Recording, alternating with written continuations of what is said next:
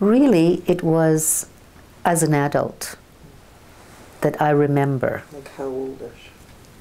Like 20? I would think, yes. I think I wasn't really even in my 20s. I wasn't that aware of the Holodomor because they didn't talk about it. My mother didn't talk about it until I was much older, probably in my 30s, 40s, maybe even.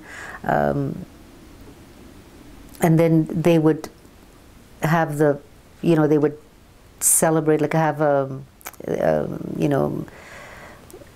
gatherings and talk about it later.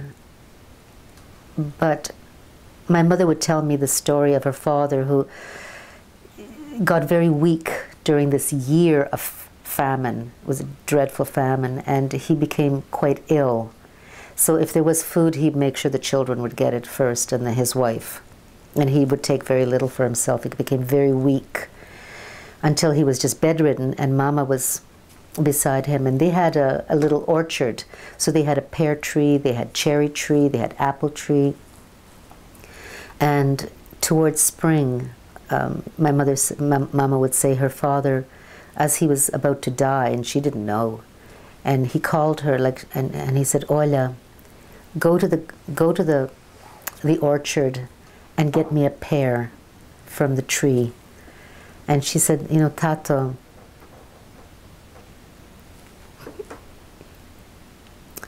there are no leaves on the tree. It's still, it's still very early spring." And he just passed away in that moment.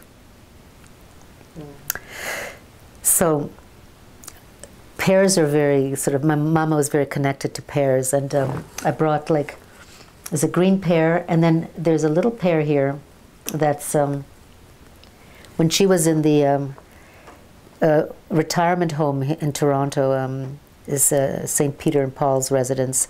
There was many pear trees that they had planted in the garden, and so these little pears, they were just little ones, right? They never grew very big, and they were really hard and green. And Mama loved when I would pick the pear and I would let her hold it, and then she would love these little pears.